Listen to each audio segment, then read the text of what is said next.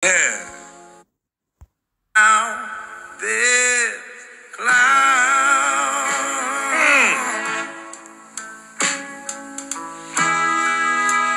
I'm feeling so.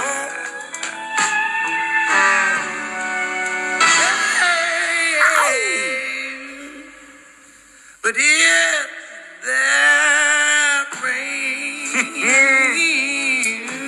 boy, you better sing. You better sing. This brother is phenomenal. That voice and that range on a voice. He remind you ever heard this song? I've been loving you. Yeah. For so long. Otis Redding. Yeah. That's exactly who I was thinking he sounded exactly like. I don't think Otis Redding got this range right here. Teskey brothers, y'all doing the damn thing, bro. For real. Yeah. Oh shit. Yeah. That rain.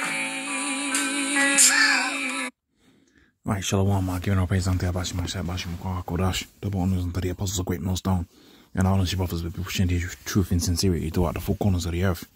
And above everybody coming out here to give it his truth for the grace and mercy of Yahweh, Bashim, Shai, Bashim, Kodash, giving our praise unto Abashim, Shai, Bashim, Kodash.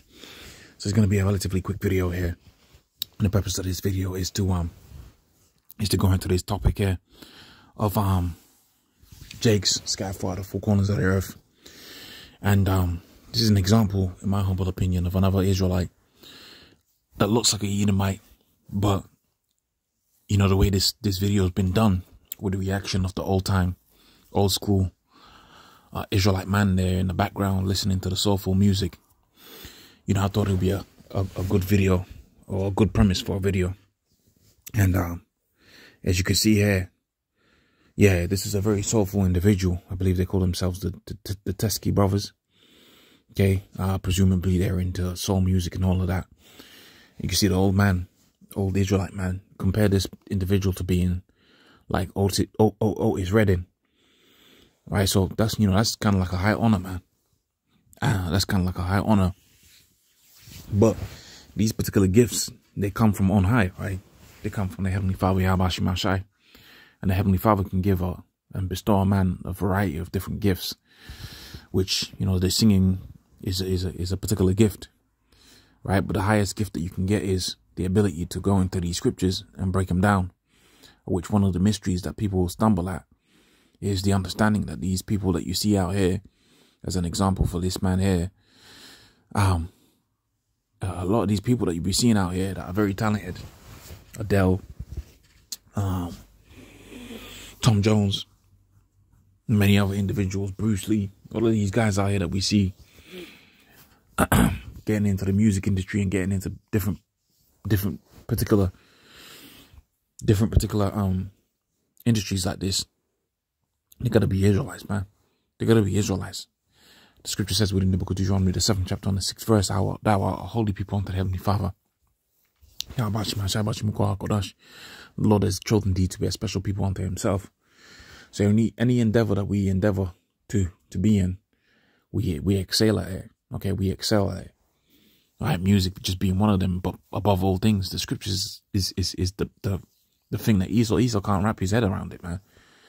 Right, Esau can't wrap his head around how we break down the scriptures.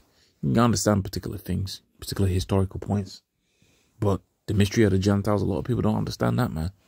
Right? Now, Esau does understand that. And that's why he's able to go into these different nations and make a plan for 200-300 years and say we're going to breed with the royal family of Hawaii or breed with the Moabite. A lot of these people that you think are Moabites, and they got particular positions within this world. Their lineage could go back onto the Red Hebrew Edomite Esau. A guy like Rishi Sunak out here within England, he could be a Edomite. It's got all the mannerisms down, right? See, Esau plans these things out for a long time. They could infiltrate a particular nation and people, just like how Haman was doing. All right, but we're speaking about Israel right now, right? The scripture says within the book of Amos, the 9th chapter, on the 9th verse, the Lord, I'll command and I'll sift the house of Israel from among all nations, like corn is sifted in the sieve. Ye shall not let the least grain fall upon the earth. Yeah, all the sinners of my people shall die by the sword. We say that evil shall not overtake us, not prevent us. The main purpose of quoting that particular scripture is Jake is being sifted from the four corners of the earth, man. Being sifted back into to our household, to our family, which our family is who?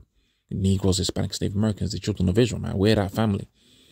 Okay? We are that family that's been dispersed throughout the four corners of the earth pursuant to the book of Deuteronomy 28 and 64. Right? How that we was going to be scattered throughout the four corners of the earth. And now, through the word being pushed out there heavy, Jake is coming back into the understanding that not only are the guys out there within the west coast of Africa, right, the descendants of the slaves out there within America, but also to an individual like this guy here, where you can see, his soul, right?